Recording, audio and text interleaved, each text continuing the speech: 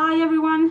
Yes, it's not Friday, I know, but I thought that because on Friday something big is going to happen, maybe I could film this before, post it before, and maybe you want to join.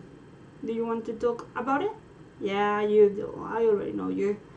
Well, in case you don't know me, I am Clara and I'm the owner of the Impath, where I talk about literature in general in Spanish, which is my mother tongue, and in English, which is the language that you are listening me speaking right now. And we are going to talk about the Tome Topple Readathon. Ready? Go. So, in case you don't know what Tome Topple is a readathon created by Sam, the owner of the booktube channel called Thoughts on Tomes, which is an incredible channel, and I consider her my very bookish godmother, my bookish fairy godmother, better said. And she created this because sometimes when you had these kind of huge daunting books that are a little bit intimidating, so she decided to create a readathon, a friendly competition, a friendly kind of intensive reading experience where people could join and read books over 500 pages. That's the main goal of the readathon itself.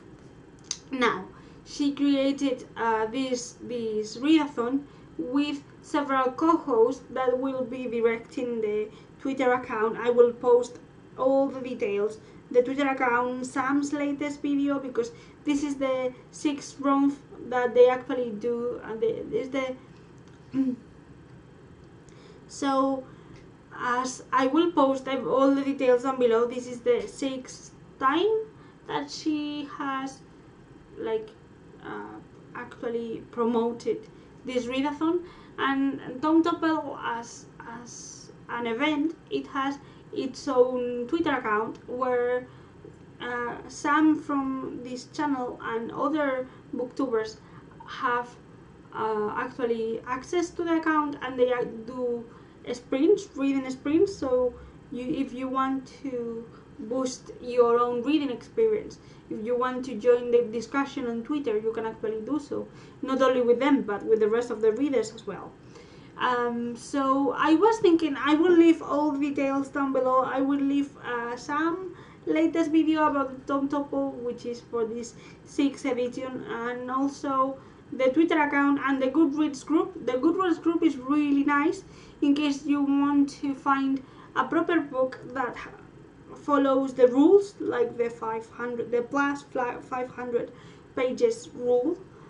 They recommend you. So apart from reading one book that is over 500 pages, there are several challenges that are not compulsory but you can actually accomplish throughout the readathon.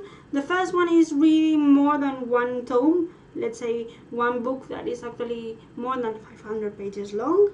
The second one is reading a graphic novel, but the only kind of obligatory element is that it has to be over or more than 500 pages long, the graphic novel itself.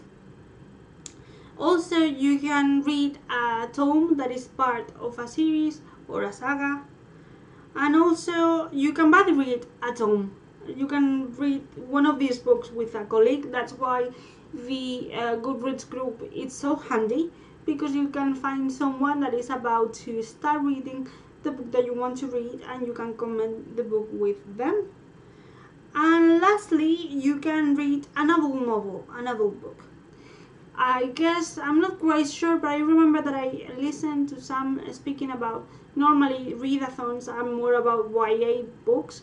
So for those who want to jump into adult fiction, this could be a very interesting idea, also because adult books are normally longer than the YA ones, so it's probably easier to find chunkier books in that case. Oh, and one thing that I forgot to mention, of course, you can actually use audiobooks. I'm doing so myself for books that in the physical form that you want to read are over 500 pages. I'm going to show you the example that I always do. I am reading better said, I am listening the Spanish edition of The Name of the Wind by Patrick Rothfuss. As you can see, it's a very chunky book of a fantasy trilogy, I think.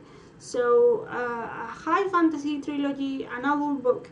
So I will be taking the challenges of read an adult novel and read a installment in a series, better said. So yes, this is the ones that, and the last book I'm going to read during the Tome Topple Readathon is actually the physical book that I'm going to read, which is Tu nombre después de la lluvia by Victoria Álvarez. This is a Spanish book written by a Spanish author that for now is only available in Spanish, but again, this is a adult fiction, a part of the beginning of a trilogy, to be fair. So we are taking those elements out of the challenges list. And this is the story of a group of friends who have, during the 19th century, actually they have a magazine called Dreaming Aspires, which is actually the name of the trilogy. And at the beginning of this story, they are they're in London, but they are sent to a little town in a little village in Dublin, near Dublin, that actually has a castle with a banshee in it. For those who don't know, a banshee is similar to a ghost, but she normally is always a female.